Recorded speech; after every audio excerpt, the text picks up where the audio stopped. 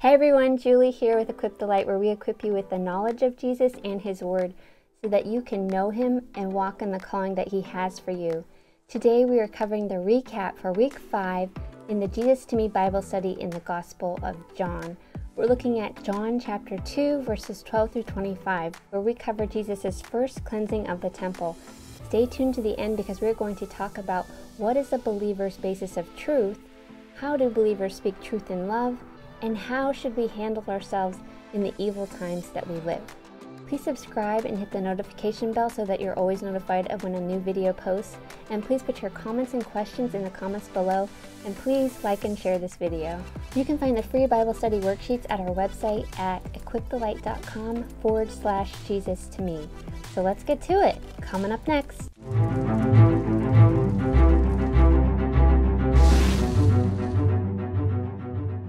After the wedding in Cana of Galilee, Jesus, his disciples, his mother, and his brothers went to Capernaum and stayed there for a few days.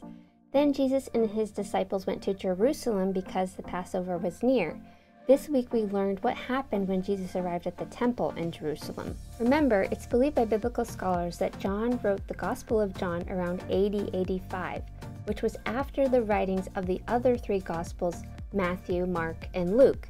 Those 3 are called the Synoptic Gospels because they give a similar account and point of view of Jesus' life and ministry.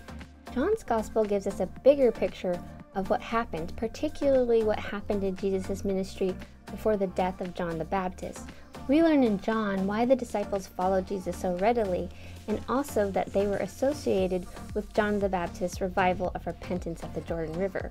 While the Synoptics concentrated on Jesus' ministry in Galilee, the Gospel of John emphasizes Jesus' ministry in Judea and Jerusalem, which throws light on the extremely hostile behavior of the religious Jewish leaders toward Jesus. The Synoptic Gospels record Jesus' cleansing of the temple near the end of his ministry, but John reveals that there were actually 2 occasions where Jesus cleansed the temple, and that he did so at the outset of his ministry, which could account for part of the reason why the religious leaders so strongly opposed him even at the beginning of his ministry. John also clarifies the timing of Jesus' ministry, that it lasted 3.5 years, not 2.5 years, and scholars believe that some events weren't covered by John in his gospel, like the second cleansing of the temple, because it had already been fully covered in the other synoptic gospels. So when Jesus entered the temple, he found tables set up with people selling animals, oxen, sheep, and doves to be used as sacrifices, as well as money changers exchanging currency. They were doing business and making a profit. To have a greater understanding of why this was so offensive to Jesus, let's look at how the temple was set up and the practices that led to the situation. In the NIV Archaeological Study Bible, an article titled Herod's Temple describes the layout of the temple as consisting of a series of concentric courts, each of increasing holiness as one came closer to the center of the temple. So the outer court, there was the court of the Gentiles, then there was the court of women, and then there was court of Israel, where only ritually clean Jewish men could enter. After that, there is the holy place where the priests were allowed to go, and then within that is the most high place where only the high priest could go on the Day of Atonement once a year. The outermost circle was the court of the Gentiles, which was where the money changers and the animal sellers had set up shop.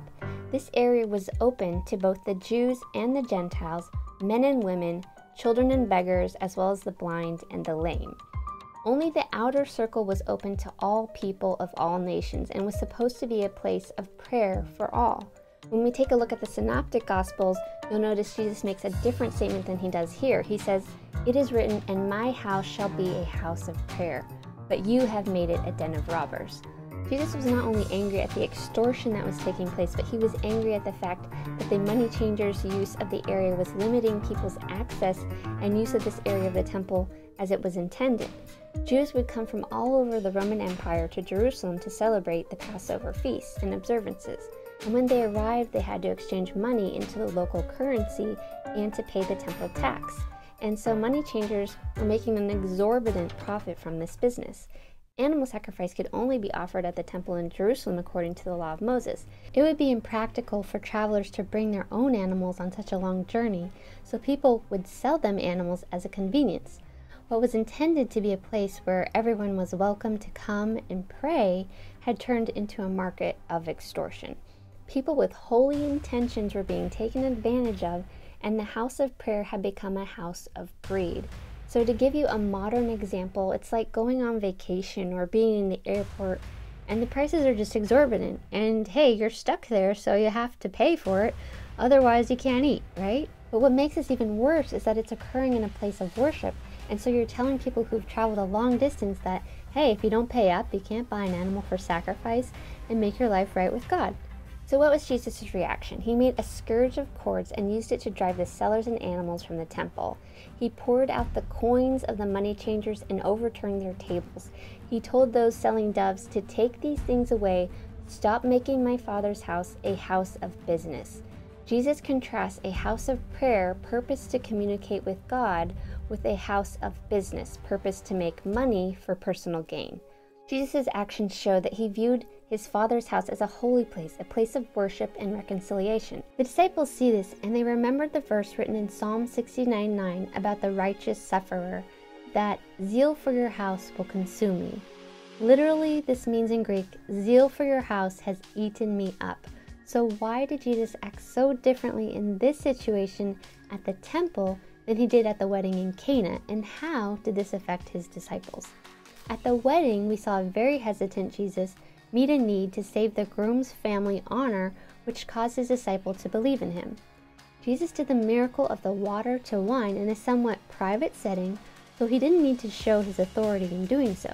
But at the temple, the injustice was against his Father, and Jesus rose up in holy boldness and authority to defend his Father's honor and his house of glory. Here the disciples learned how to stand up for God and bear reproach and persecution. In both instances, Jesus acted out of compassion, the first for the groom and his family, and the second for the travelers coming to worship at the temple. Jesus' cleansing of the temple was met by persecution from the Jewish religious leaders, because while he may have seemed radical, he was above reproach because Scripture backed him up. The religious leaders should have cleansed the temple themselves and forbid these kind of practices in a place of worship. Jesus' actions and words should have shamed them, or at the very least been taken as a rebuke for failing to protect the integrity of the Father's house. But the Jewish leaders responded with a challenge. What sign do you show us as your authority for doing these things?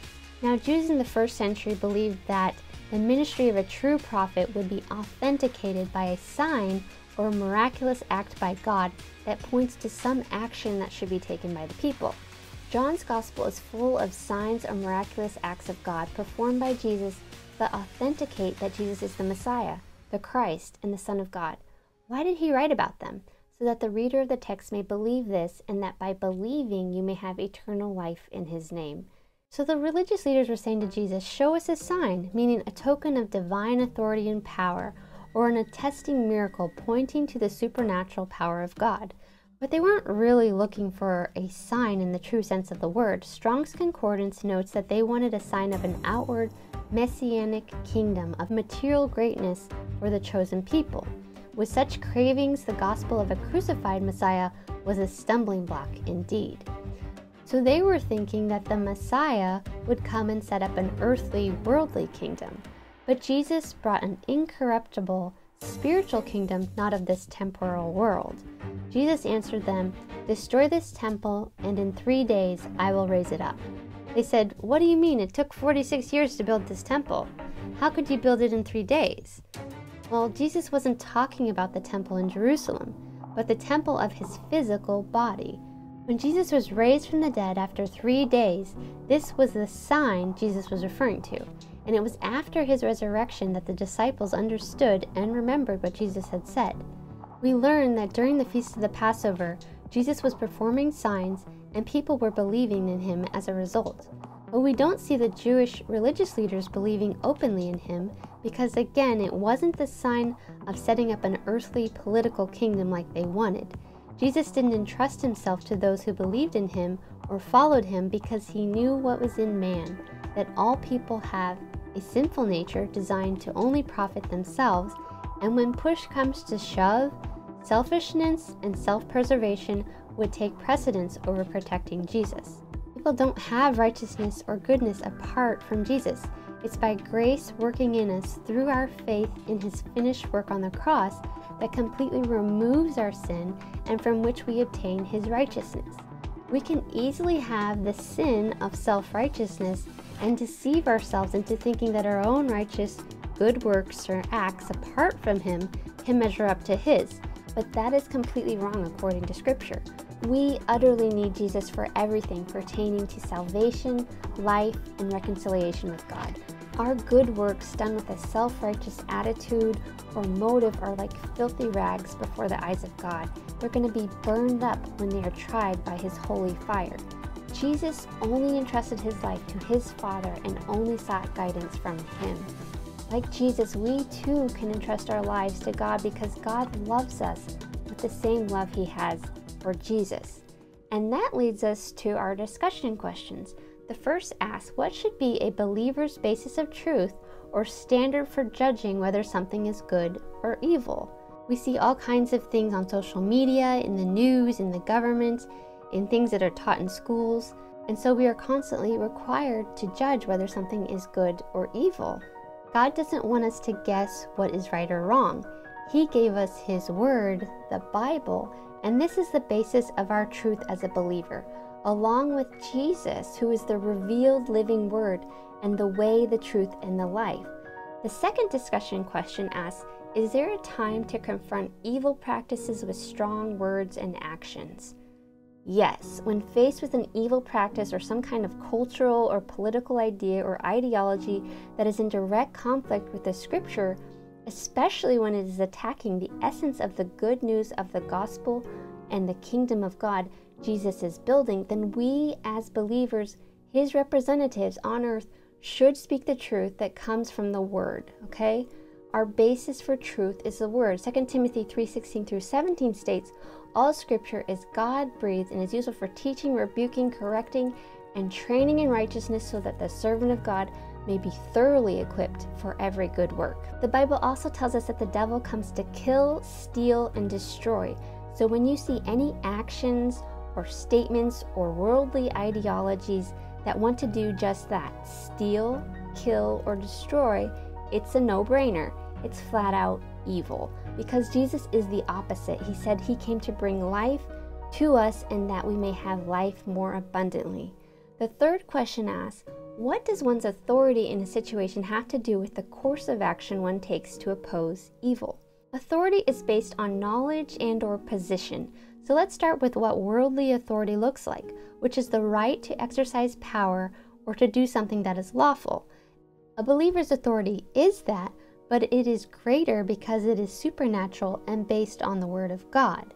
Think of Jesus' authority in the situation at the temple. His authority came from his relationship to the Father as the Son of God.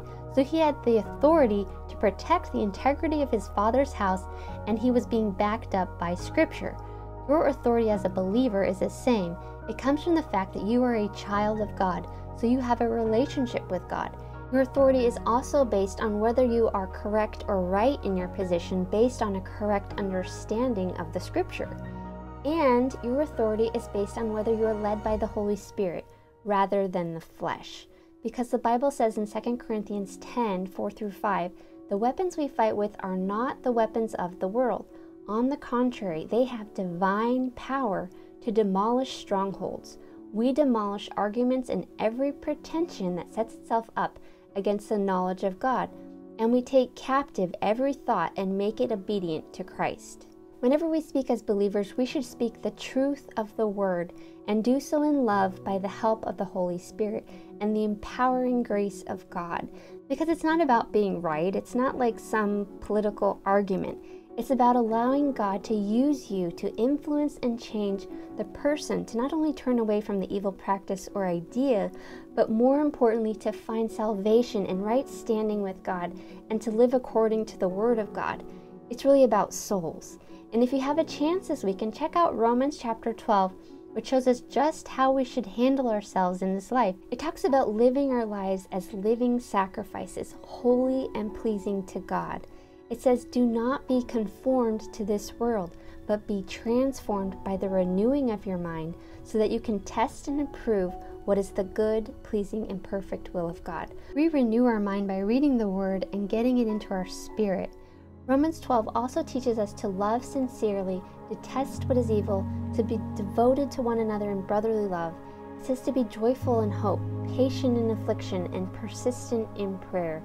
Then it talks about blessing those who persecute you. It says, bless and do not curse. Do not repay anyone evil for evil or avenge yourself, but leave room for God's wrath. It says, do not be overcome by evil, but overcome evil with good. So we're called to love and practice forgiveness. But love and forgiveness does not equate to silence, acquiescence, or acceptance. As a whole, the modern American church for the past several years has done a terrible job of allowing evil practices and ideas to flourish with little or no opposition or reaction. If you think this is love, you're kidding yourself. Speaking the truth of the word in love is not, quote, judging someone. This modern term of judging someone or don't judge me has been conflated with what Scripture says about judging people and has been incorrectly understood by Christians. When the Bible says not to judge someone, in the Greek, it is using the word judge in the sense that you're condemning them to hell. It's not saying that you can't judge what is evil and what is good, or judge actions and behavior as good or bad. When the Bible says not to judge someone, it is to be interpreted to not condemn them to hell, literally, or sit as the judge of their eternal destiny. It's saying don't write someone off and say, well, they're going to hell, so to hell they will go. In fact, if you really loved someone, you would want to turn them away from the path of destruction, from the path of destructive actions and ideologies, and warn them, especially if you know the illuminating truth of God's Word. God gave you a mouth for a reason, and God gave you the Word of God for a reason. So get a good grip on God's truth in the Bible, and get a good grip on God's love that He has for you, and that He wants you to have for your neighbor, and ingrain it in your heart, and in your spirit, and in your mind, and then out of your heart, in the love of Jesus, speak God's truth in love, because it will be life to the hearer. And when you speak the Word of God, nothing can stand against it. When you're speaking the truth of His Word, and you're doing so out of love with the ultimate goal of the reconciliation of the hearer to God, you are speaking His life. So speak life and not death. Bless and do not curse.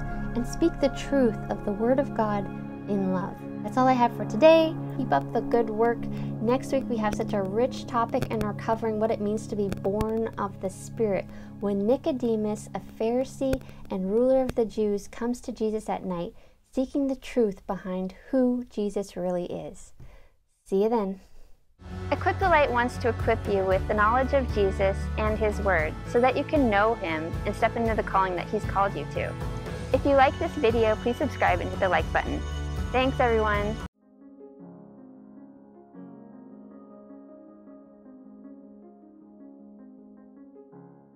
He made a scourge of cords. Scourge?